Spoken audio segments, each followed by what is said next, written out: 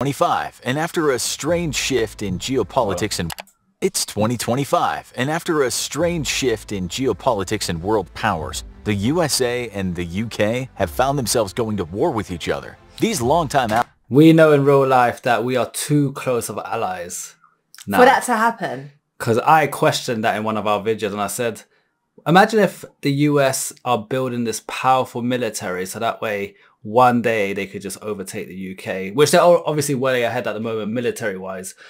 But when I say overtake, I mean like control the UK and take over the country. And all you guys were like, that would never happen. We're too close of allies. You guys are like our brothers, sisters from across the pond, which was very sweet. Thank you guys. I'm not a fan of getting blown up.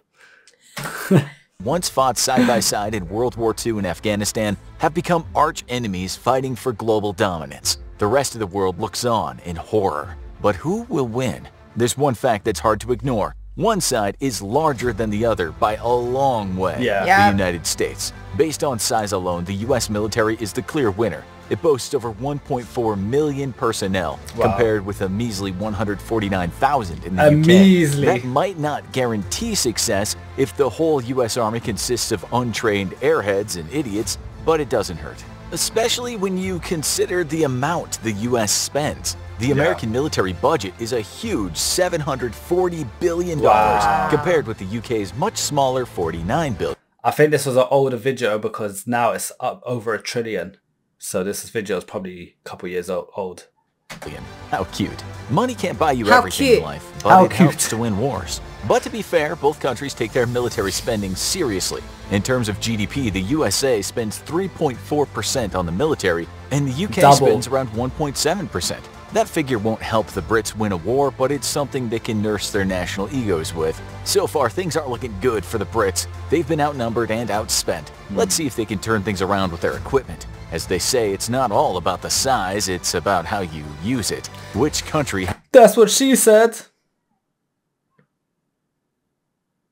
...has the best weapons, gadgets, and vehicles. If we're talking about quantities, the USA gets an easy win here, as you'd expect. They spend far more on the military overall, so of course, they have more stuff. The UK only has 227 tanks compared to the USA's 8,370. Oh my god. As for armored vehicles, the UK has 4,673, and the USA has 41,760. Fantastic. Is the UK's lack of resources such a big deal? Experience shows us that yes it is. During the Afghanistan conflict in 2007, the British Army stationed in the south of the country had been finding it increasingly difficult to maintain peace over the last 3 years because of their lack of equipment.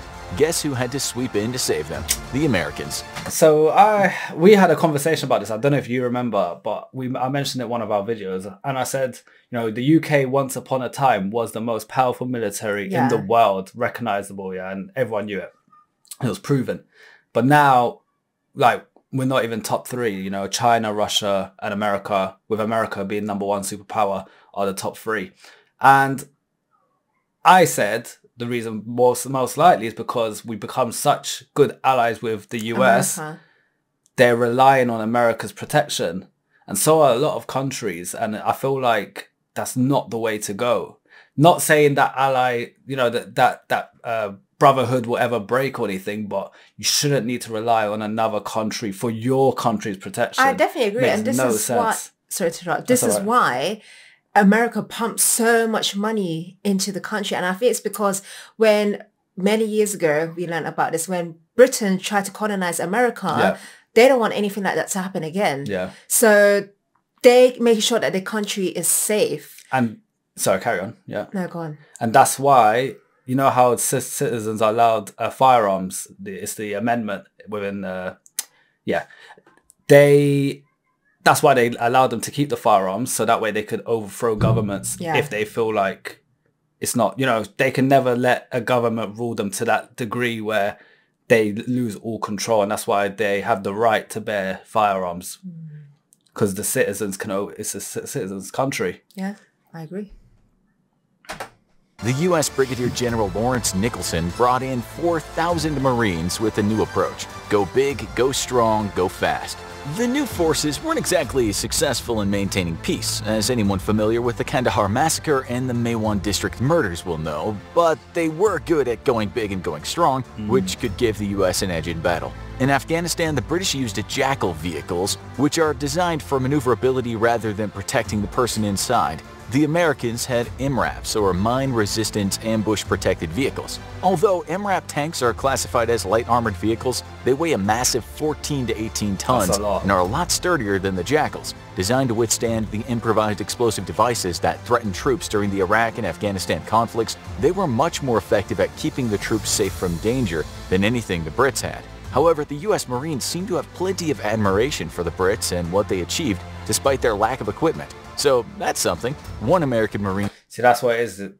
The US just, based on history, the US just respect the UK. They have that mutual respect. And obviously by the UK eventually backing off and allowing, I don't know if I could say the word allowed, because America fought for their independence. It wasn't really allowed. You know, they fought a brave war, but the UK backed off, should we say, and, you know, respected them enough for them to do it. But vice versa, I think that mutual respect is just there, where the Americans fought for their rights so much that and they done so much damage and impact that the UK just respected their power and how far they're willing to go, because they used to just colonizing countries like nothing, and these were like no, and they fought back. And I think there's a mutual respect where they're like, you're strong, we're strong, let's be friends. Yeah, and I don't think UK would ever want to get into war with America. Not now, we'll get blown up. Yeah, we would. We'll literally get blown up in seconds. We're not trying to make that but that's the scary part. That's the scary part. I know there's a mad alliance and I don't see it ever breaking, but that's the scary part. Yeah. The US, if the UK do something bad, which I don't see it happening, the US can just click their fingers and say, yeah, boom. Yeah. The biggest thing I noticed was the vehicles they drive. You guys are friggin' gutsy. I wouldn't get shot at in one of those. Does having more flimsy vehicles make the British the weaker side, or just more badass? It depends on which way you look at it. Or stupid. Another difference between the British and US armies is their deployment of women on the front line. We don't want to say women are better or worse in the military than men, because that'd probably start a war in the comments section, so we'll let you decide, but it's definitely worth mentioning. In Afghanistan, the US Marines were shocked to see women wandering around shower blocks wrapped in nothing but a towel, with no cares in the world. The US does have women in the armed forces, but they aren't always allowed to be on the front line or live in close proximity to their male counterparts. In the UK, on the other hand, women are seen as equals. Revolutionary concept. Despite their surprise... Alright, let's talk. What's your thoughts on that, without causing a mad scene? Woman on the front line doing a madness like that. I mean, if the woman has experience and she's more than capable, then yeah, why not? I think, listen, I'll say it straight. I think women would be better with the, like, intel jobs rather than the physical jobs. Women are smart. Women's got their attributes and so do men. Men are naturally stronger, naturally more physically capable. I'm not saying women aren't at all, but just naturally. But hey, women fought for equal rights, and if they want to serve, they want to serve. I mean, there are some women out there that are badass. Yeah, there are, and I won't take that away. They are proper badass. But, so you know, as long as they're not taken away for a man's position in the army, then yeah. But then again, the UK are so small in numbers that they probably want the women to serve because they're desperate to recruit. You know, they're always advertising for army. They're so desperate. I think it all just depends on experience. You can have a woman sergeant who may have more experience than the male sergeant, and she may be more tactical and strategic. That's it, strategic rather than the male. So side, I think it all just depends on experience in terms of choosing the person for the frontline position. Yeah. Well, yeah, we'll see if numbers ever come out. You guys let us know in the comment section. What do you guys think? Fighting, all right? Surprise at the close working and living relationships between women and men in the British Army, the US Marines soon realized these women were professional soldiers they needed to take seriously. Fair enough. But could the initial shock be a trump card up the sleeves of the British? Anyway, time to get... Could it be a distraction to the male soldiers? The Americans aren't used to have a woman on the front line. They're seeing women just in towels. Could that be a distraction, a weakness? Because they're not used to being around women. They're used to training. Could that let their guard down? Perform worse. The guys used to know the gays. The real factors that determine the success of the military side. Who can handle the most alcohol? It's a contentious topic. The British are known for drinking more heavily, and they can start at a younger age, but the US soldiers might give them a run for their money. Around 40% of US soldiers indulge in binge drinking. I know what you're thinking. What does this have to do with the power of their militaries? Although drinking is a skill that might be impressive on a wild night out on the town, it's not a positive thing during combat. It's important for soldiers to keep their mental health stable over extended periods of combat. The soldiers might use alcohol as a way of coping with difficult experiences they encounter during the military instead of talking about them. Over half of British servicemen and women drank at a level that could harm their health in 2018, most likely to self-medicate for a mental health condition such as PTSD or post-traumatic stress disorder. Similarly, alcohol as a coping mechanism is a huge problem among veterans. Wow, things just got dark. Back to a more lighthearted topic. You can't mention the drinking preferences of the British without mentioning their ultimate beverage of choice, tea. In contrast, the US prefers coffee. Does this affect the combat performance of either side? Time to find out. Many British tanks and armored vehicles are fitted with water-boiling devices. Cube-shaped kettles enable the troops to boil water inside the protection of a tank and drink tea to their heart's content. Maybe that's why the British were willing to sacrifice the sturdiness of their vehicles in Afghanistan. This might seem a bit eccentric. You know what, I know they say Brits like tea, but from my experience, I see so many, because I worked in a lot of office environments, commercial environments. Every job I had is just coffee. Out of every 40 people, one person will have a tea. I feel like it's the older generation that wants coffee, that love tea. Think, I guess my mum likes tea, but my mum loves tea, but she prefers coffee. And my neighbours opposite, they're elderly, they love tea as well. Is it? Yeah, maybe. I think it's the previous generation, they love tea. Pour me a cup, I love. Pour you a cup. Not to mention pointless, but hear us out. During World War II, a large number of fatalities were caused by crew members having to leave the safety of their tanks when they needed a break. There was only one reasonable solution: let them make a brew inside the tank. That way, the troops were less of a target for enemy fire. 10 out of 10 for ingenuity. Who knows, maybe this could be their secret weapon in a future war. There's nothing like a fresh brew to keep an army going. But don't discount the Americans, because they also seem to recognize the importance of a lovely warm beverage. The U.S. Army aims to ensure coffee is always available to its soldiers, whether in ration packs or at garrisons. Sometimes there are shortages, so improvisation comes into play to give the soldiers their daily fix. During the Korean War, some soldiers indulged in sock coffee, filtered using a sock. Or, if the worst comes to worst, they just mix instant coffee granules with cold water and down it like a shot of vodka. Lovely. Damn. It's worth it to have that caffeine coursing through your veins ready for battle. Clearly, both sides have their vices, but we'll have to give the Brits the edge on this one, based purely on the fact that they're less likely to drop dead from swallowing some questionable feet fungi. In this capitalist world, soldiers aren't just fighting for their national pride or a noble cause. They also want to receive their paycheck at the end of it all. The draft ended in 1973 after the Vietnam War in the USA, making the Army a professional, career-oriented force. In the British Army, the national service officially ended in 1960, and it transformed into a professional army in 1963. So who gets the fattest check? New recruits in the British Army start on a salary of £15,985 a year in training, soon going up to $20,400 when becoming a private. After a few years, if they can reach the rank of sergeant, the salary will go up to £35,853 a year. That's around $46,000. In the U.S. Army, new recruits can expect to earn $24,512 a year as a private first class after initial training. A sergeant earns anything up to $29,610 a year. I didn't realize the UK pay was so much higher. But I feel like, you know what I think it is? I think, like you mentioned in the previous video, US citizens, they're very proud, and they want to serve. It's not about the money. Obviously they need the money to live, but it's not about the money. But I feel like in the UK we don't have many patriotic British people like the US at the moment, and for that reason they probably pump up the salary to attract more people, because who's going to risk their life for the country when it's not that patriotic? In my opinion, that's not enough. It's not enough for either. No, it's not for either. You're putting your life on the line for your country, for your people. Yeah. You can die from this. This is not enough money. I agree with that. You got girls doing OnlyFans that make so much more money than this. I know it's completely different, but do you guys get what I'm trying to say? Yeah. This is actually a violation. Yeah, but that's how it is. Well, they need a massive pay rise. I agree. Yeah.